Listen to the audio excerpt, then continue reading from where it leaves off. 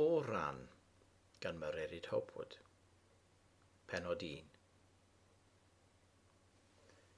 Cyn dechrau ar benod 1, dylen ni sylwi ar Adeiladwaith y nofel yma. Ym mhenod 1, byddwch chi yn sylweddoli bod yna sawl math wahanol o arddull yn cael ei gyflwyno. Sef, yn gyntaf, gawn ni y daith nôl i'r gorffennol, sef atgofion Angharad.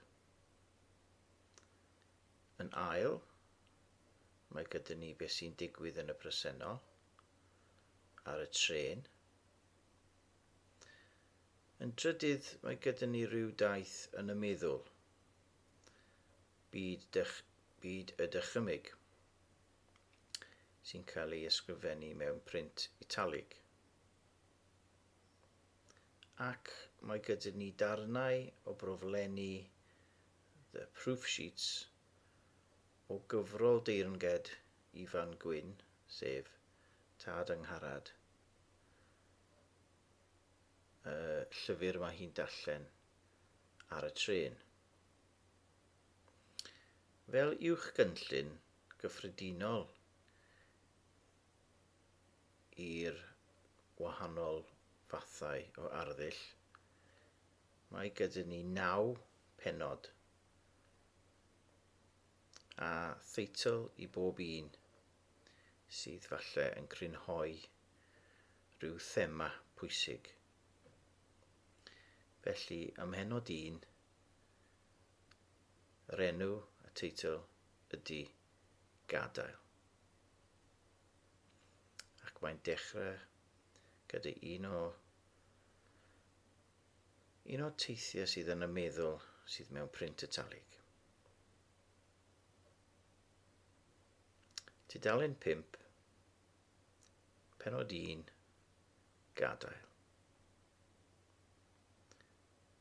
Dangos i mi'r man lle mae terfyn y llwybr, y man lle caf ddiosg fysgidiau trwm, a dringo i fyny yn ôl yn erbyn y llif, tan gysgodion y coed at y cam cyntaf erioed, y man lle caf y gwlith yn fendith dan wadnau, yn oer ar ddorluriau, y man sy'n arwain yn ôl at groth y cwm ac at enni'r sŵn, lle mae'r dŵr yn torri.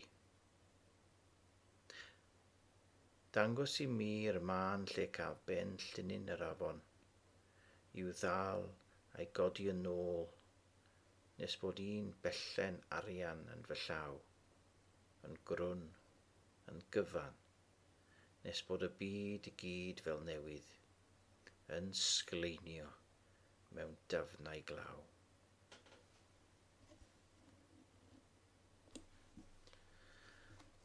Yna, ar dudalen 6 a 7, rydyn ni'n gweld Angharad yn dal y trên o Paddington yn Llundain i Gaerdydd. Dudalen 6, Paddington.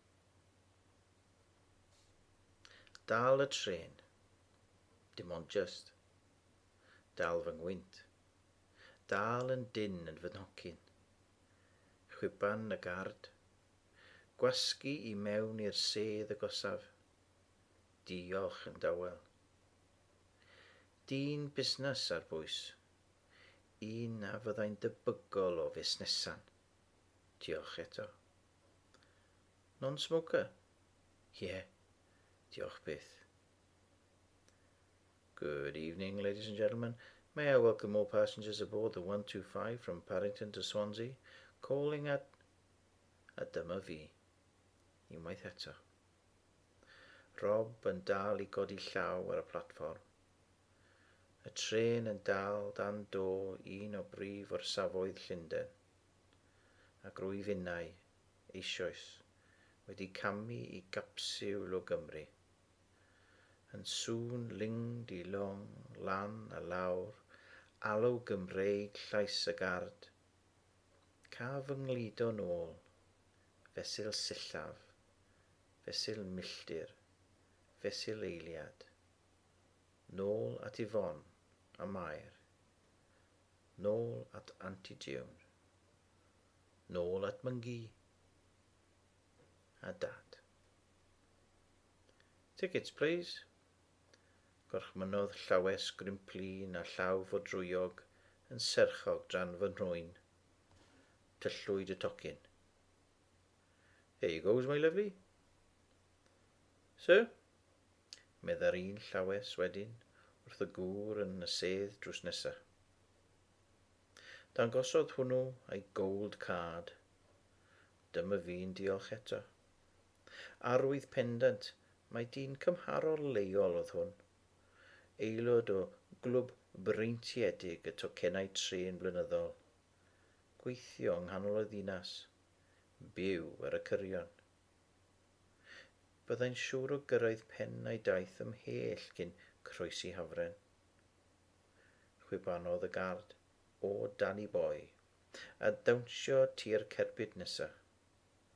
Roedd ei dren yn orlawn. Roedd e'n brysur felly, ac felly'n bwysig, ac felly'n hapus. Agorodd ceg y gwagle a'r swydus rhwng y cerbydau gyda'i rin awynog. Caiodd ei safnau electronig. Llyncodd y gard a'i boeri allan eto i'r cerbyd nesa. Twnnel. Gwelais gysgod yn y ffenest. Adlewyrchiad.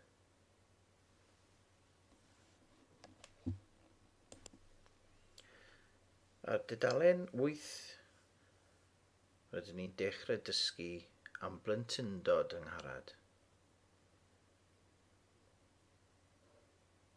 Tudalen 8. Nos da.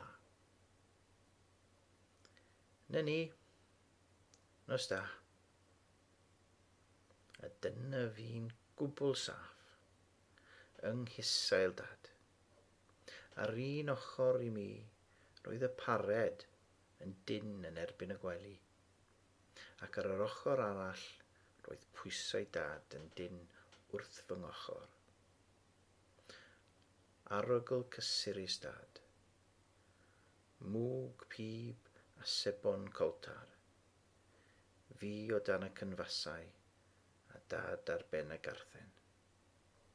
Ac fel hyn, yn dyn, rhwng y dillad gwely, roeddwn ni'n ddiogel. Llaw chwith Dad o dan y gybenydd. Ei fraich dde yn gorwedd yn dyner ac yn drwm ar fy nghefn.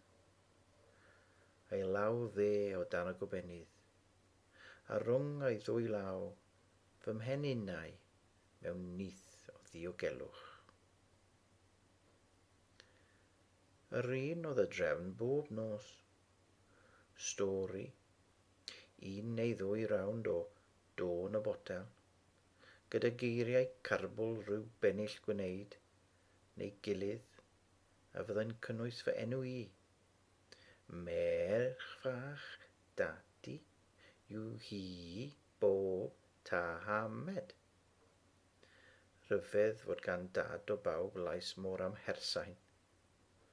Bron allach chi ddweud ei fod mas o diwn. Ond roedd I flynyddoedd yn ddiweddarach pan sylweddolais I hynny. Yn nosweithiau diogel fy mhlentyndod cynnar, canu Dad oedd y sŵn gorau I gyd. Ac yna, dechrau'r gêm. Dad yn esgus cysgu ac yn anadlu'n gyson. Clywed y gwynt yn mynd mewn a mas, yn chwiban weithiau drwy'r blewiach bach yn ei drwyn. Minnau hefyd yn esgus cysgu ac yn ceisio ngorau glas I anadlu'r un mor gyson. Doedd dim llawer o amser ar ôl nawr. Roeddwn i'n gwybod hynny. Unrhyw funud Byddai'r dwylo diogel yn sleifio allan o dan o gobennydd, y traed yn pysgota am y carped o dan y gwely, a'r corff cynnes yn llithro yn llechwraidd oddi ar y garthen ac yn anelu am y drws, a'r hafn o olau landyn yn tyfu fodfedd neu ddwy neu tair cyn dwyn dad, am gadael yn y tywyllwch yn llwyr. Yna, byddai gwych y stillen olaf cyn top y star yn larwm i mrybyddio.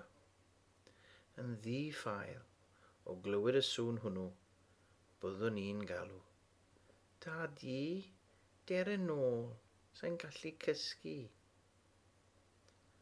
A nôl y byddai dad yn dod. Weithiau gyda ochynnaid. Roedd angen ei amddiffynfa arnaf bryd hynny, fel heddiw, fel erioed. Weithiau gallwn ei gadw i gyd i fi fy hunan, nes can gyntaf y bore bach. Ar y degau fel hynny, pan fyddai blinder wedi ei goncro, cyn iddo geisio dianc i olau'r landyn, a phan fydda'r bore yn dod a'i ddal yn cysgu'n drwm ar erchwyn fy ngwely i, byddwn ni'n camu drosto ac yn chwarae ysgol ar lawr y stafell wely, ac yn rybyddio'r tedis i gyd i beidio gwneud sŵn, rhag ddeffro'r prifathro, oedd wedi blino lan ac yn cysgu, yn rhyfedd iawn, yng nghanol yr ystafell dosbarth. Weithiau, pan fydda'r dydd yn ddigon hen i gynnig golau mawr i mi, byddwn yn mentro lawr star i wneud llond powlen o cornflakes a diddannu fy hunan wrth ddarllen y bocs a dyfalu ystyr y geiriau Her Majesty, Purveyors of Cereal. Fel arfer, roeddwn ni'n dyfalu eu bod nhw'n sôn am frenhinas gas oedd wedi pwdi wrth geiliog y grawnfwyd.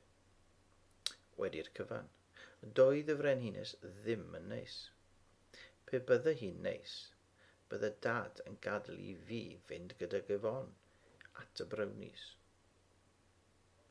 Fel pob plentyn am wn i, pan nad oedd modd deall pam, roedd dychymyg yn cynnig ateb. Fel pawb am wn i. Teitl y rhan nesaf ym mhenod 1 ar tudalen 11 ydy sgidiau. Mae'r darn yma yn disgrifio sut Mae Angharad yn nabod pobl pwysig yn ei bywyd hi wrth ei sgidiau. Mae hwn yn thema ac yn dechneg sy'n cael ei defnyddio trwy gydol y nofel, felly cymerwch sylw. Tudalen 11, sgidiau. Yn 4 blwydd oed, mae traed yn rhan fawr o fywyd. Roeddwn ni'n adnabod pobl yn ôl i sgidiau. Sgidiau brown dynion fydda'n dod i'n tŷ ni gan amlaf. Sgidiau heb lawer o ôl polish a digon o ôl trael. Sgidiau cyffyrddus, heb fod yn ffasiynol nac yn hen ffasiwn chwaith. Sgidiau dad, a sgidiau cydnabod dad, a desert boots neu daps green flash. Sgidiau myfyrwyr music dad fydda reina. Bydde sgidiau sy'n hwyrol myngu yn dod o dro i dro, rai neifi, gyda bwcl ar un bach, a thyllau man yn y lledr, ar flaen y troed a sawdl fach bwt yn y cefn. Roedd Rhan yn sgleinio, ond nid cymaint y rhai anti-diwn. Roedd sgidiau anti-diwn wedi eu gwneud o rwy ddeunydd a oedd yn debycach i wydr na lledr. A doedd dim dal pa liw fydd y rhain. Roedden nhw'n hardd, yn uchel ac yn hardd. A phan fydda hi'n ei diosg i wisgo sgols yn ei lle, a dangos ei wynedd bysydd ei thraed, oedd yr un lliw ar daln lledr ar flaen y sandals, byddwn ni, weithiau, heb fod neb yn edrych, yn dwyn ysgidiau gwydr i'r stafell molchi ac yn cloi'r drws. Yna, ar hyd y leino, byddwn yn clipian glopian. Roeddwn ni'n caru sgidiau anti-diwn. Ar y cyfan, roeddwn ni'n caru anti-diwn. Falle nid cymaint ei sgidiau hi. Angharad. 3 nodyn. Anti-diwn yn galw. Tynnu'r sgidiau'n gloi, mas o'r stafell molchi. Roeddwn ni'n gwybod beth fyddai'n digwydd nesaf.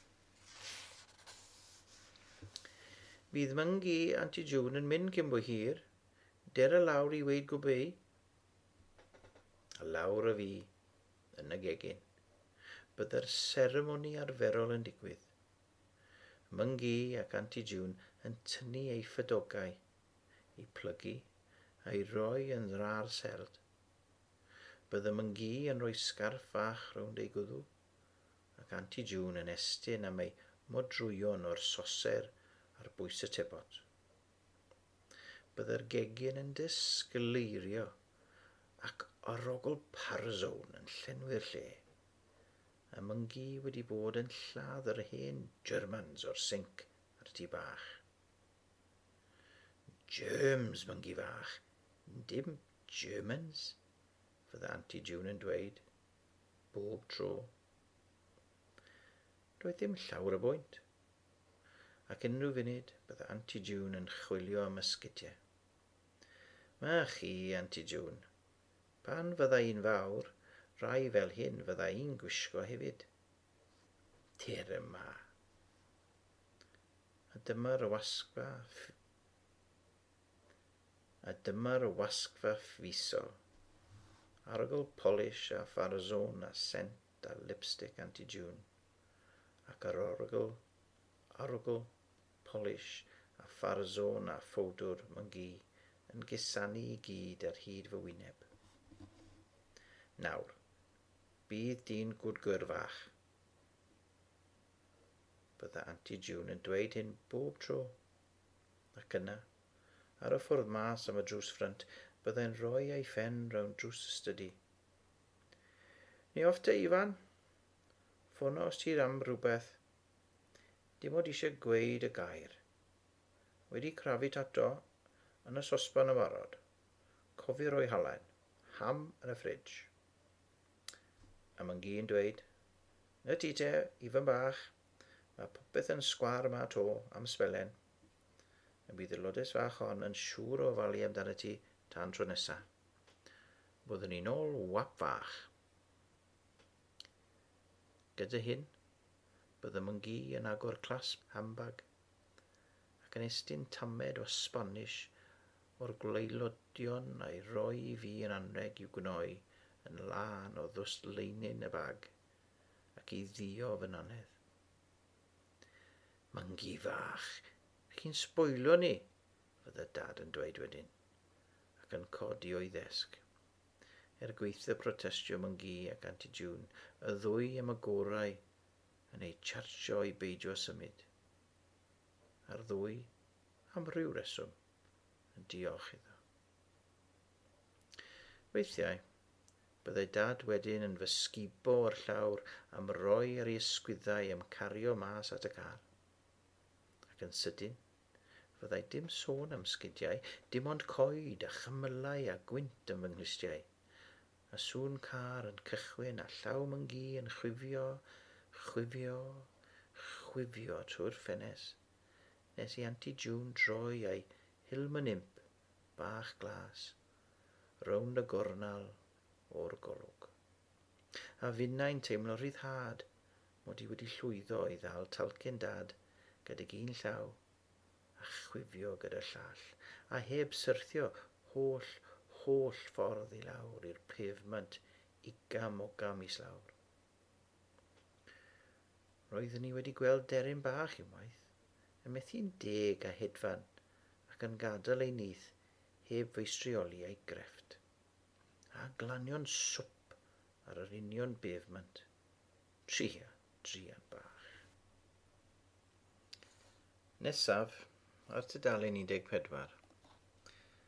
Mae gyda ni darn cyntaf un o broflenni proof sheets cyfrol deyrnged Ifan Gwyn.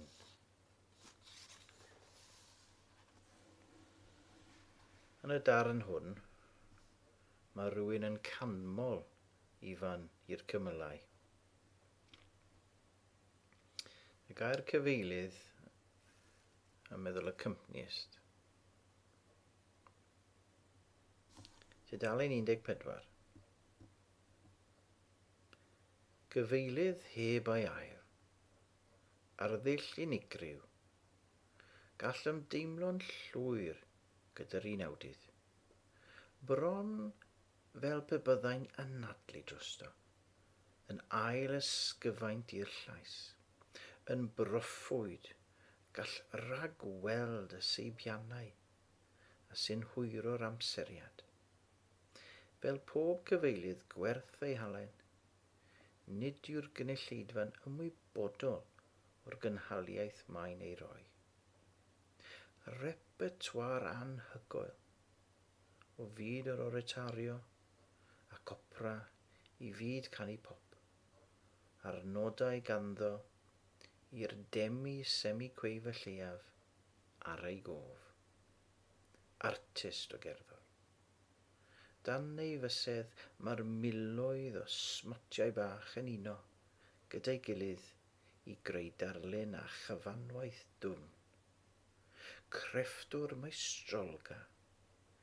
Ni chlywyd unrhyw beth tebyg yn hanes cyfeiliant piano yng Nghymru erioed o'r blaen. Sut mae mesur ei gyfraniad? Un gair. Y thrylydd.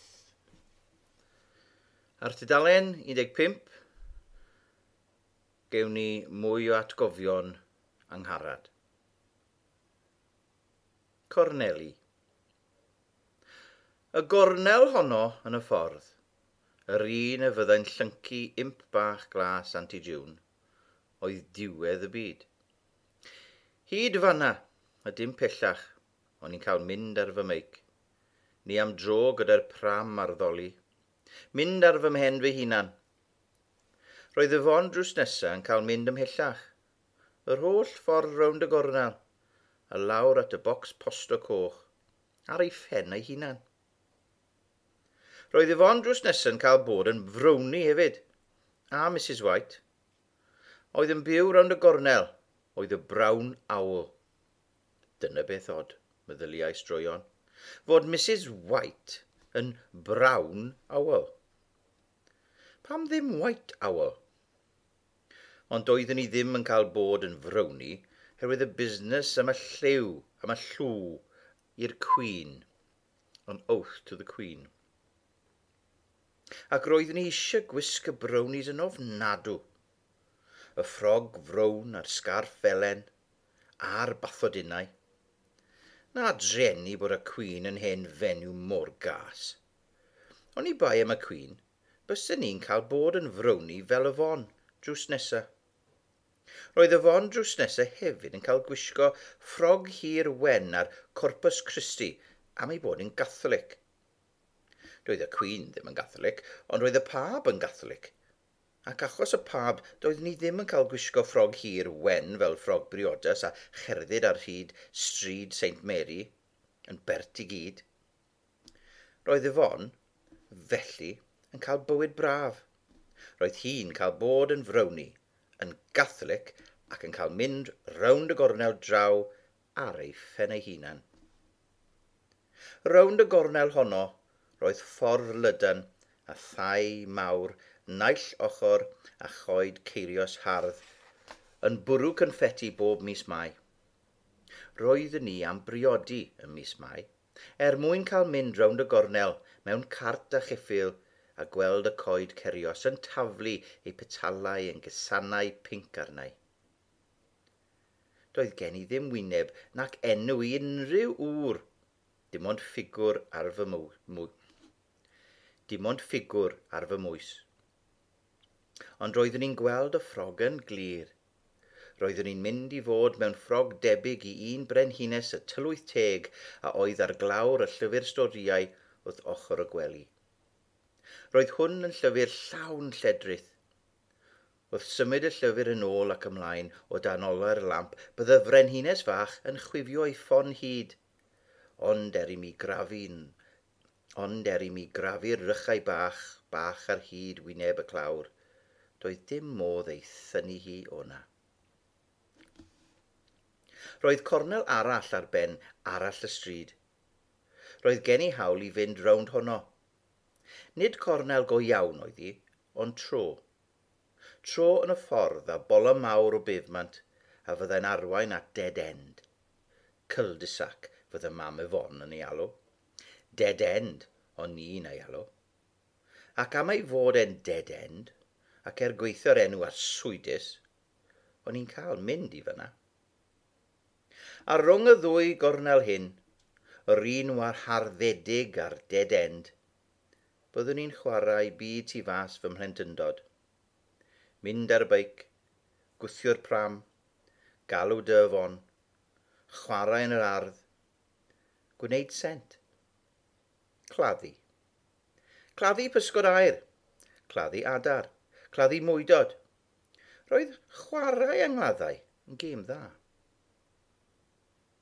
Ac weithiau byddwn ni'n mynd am dro gyda dad.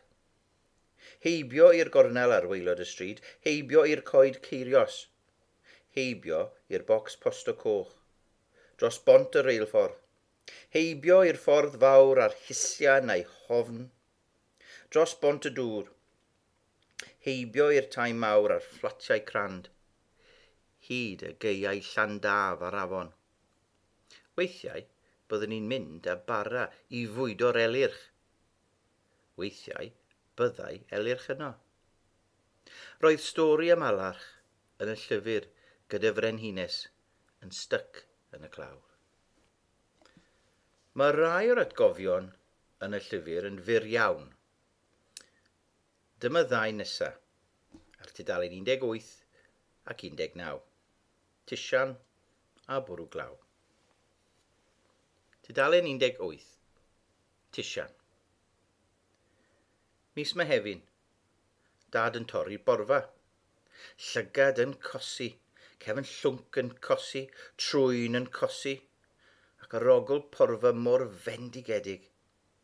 Teimlo mil o hadau yn fy llygaid, a rein i'n gweiddi am gael ei cosi mas. Cosi, cosi, cosi, llygad fel jeli. Tisian, tisian, tisian, mil o hadau ar gefn fy llwnc. Dad yn manghario i'r tŷ. Dad yn cael ffenestri gyd. Dad yn rhoi clwtyn oer dros fy wyneb. Weithiau cael pilsen fach las, a honno'n fy ngwneud yn drwm hyd at gysgu. Cysgu'n drwm, a deffro ar tŷ llawn o sŵn nodau dad. Tudalen 19, bwrw glaw. Addwyr nodau glawiog, pan fyddai pob gêm arall wedi colli ei sŵn. Byddwn ni'n troi at ddarllen ac edrych ar lyfrau.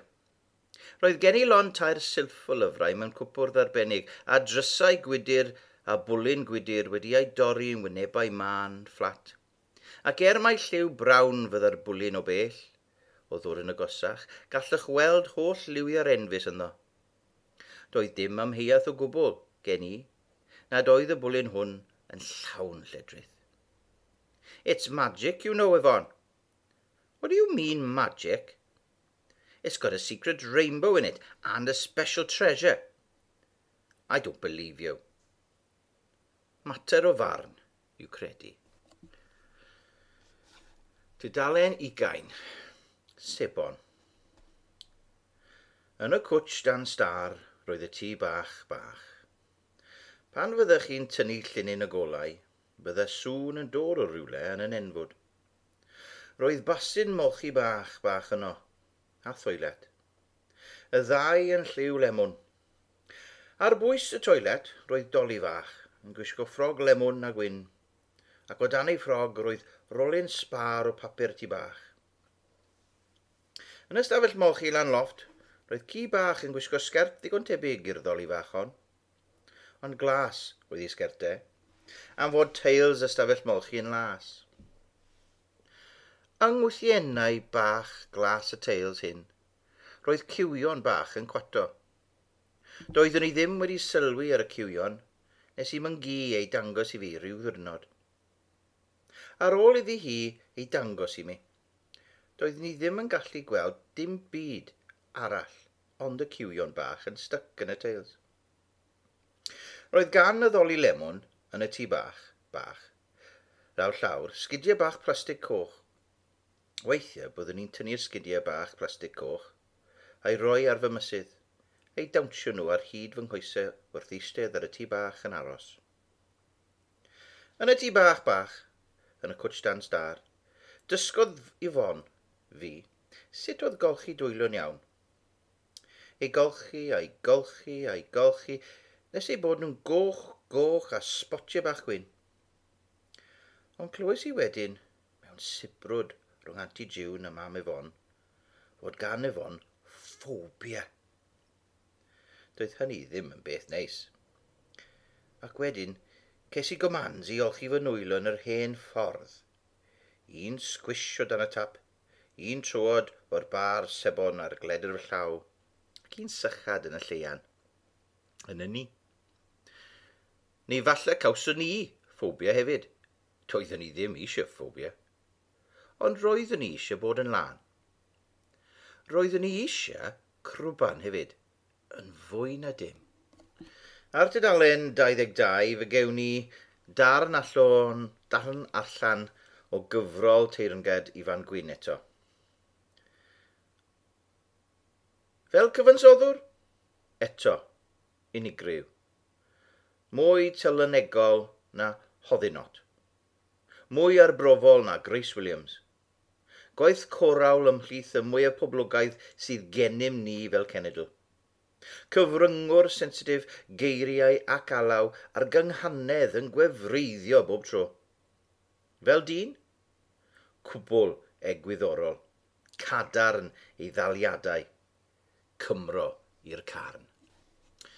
Ac yn olaf yn y rhan gyntaf yma o'r enw Gadael, mae gyda ni atgofion eto o blentyndod Angharad. Tudalen 23. Marchnad. Ac un bore Sadwrn, ar ddiwedd yr haf, aeth dad a fi ar y bws i'r dre. Roedd hi'n fore braf. Fares, please. Safodd y conductor yn blaenau. Y peiriant ar botymau bach yn crogi wrth fel lledr am ei ganol. Dad yn estyn yr arian cywir a llaw fawr y conductor yn gwasgu cyfuniad hyd o botymau bach. Troi'r handlen, a hwnnw'n canu cloch fach, a'r peiriant yn cynnig 2 docyn. Un pinc olau i fi, ac un gwyrdd i dad. There you goes, my lovely.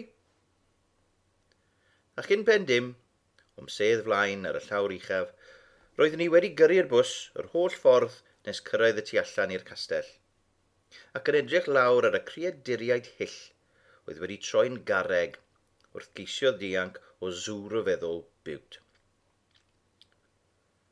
Oedd e'n bert te, dad? Pwy? Biwt. Y marcwi? Ie, marcwys biwt. Na, oedd e'n rhy gyfoethog i fod yn bert. Na beth od. Roedd Biwt mor debyg i Beauty. Beauty and the Beast. Beast oedd yr un salw. A chyn disgwyl ateb. Gai ganu'r gloch? Cei gloi. Canu'r gloch a gwyllti lawr y star cil tu ôl I dad a mas I ganol sgidiau'r dirfa ar y pefman llydan. Croesi ar gornel siop fawr Evan Roberts a'r traffig ar hewl y frenhines yn fraw. Lawr at y darn lle mae'r reilins di rhwng dwy ardd. Gwrthod yn lan a cherdded dros y beddau dan draed a chael reid ar sgwyddau dad. Heibio'r dyn yn dal mwnciod mewn cardigans lemon tebyg I ffrog yddoli yn y tŷ bach bach. A mewn o'r hael I dywyllwch y farchnad fawr. Arogl pysgod yn gryf. A'r llawr yn wlyb dan draed dad. Ond fentrwn I ddim edrych yn hir, roedd hi'n rhy bell lawr o sgwyddau dad. Stondinau ribannau o batymau a defnyddiau a losyn a lliwiau. Nawr Demis, rhaid I ti gerdded o fan hyn. Cael fy ngollwng yn ofalus i'r llaw llwyd. Ac wrth llithro'n araf, oedd hi ar ysgwyddau llydan, llosgi ti mewn fy nghoesau a'r frethyn garw siaced dad. Dal ei law ac yn nelu am y star. Cyfri. Roedd hi'n gwbl amhosib dringo unrhyw risiau o bwys heb ei cyfri. 1, 2, 3, 4, 5, 6, 7, 8, 9, 10 ac yn y blaen. Yr holl ffordd I 24 ac i'r top.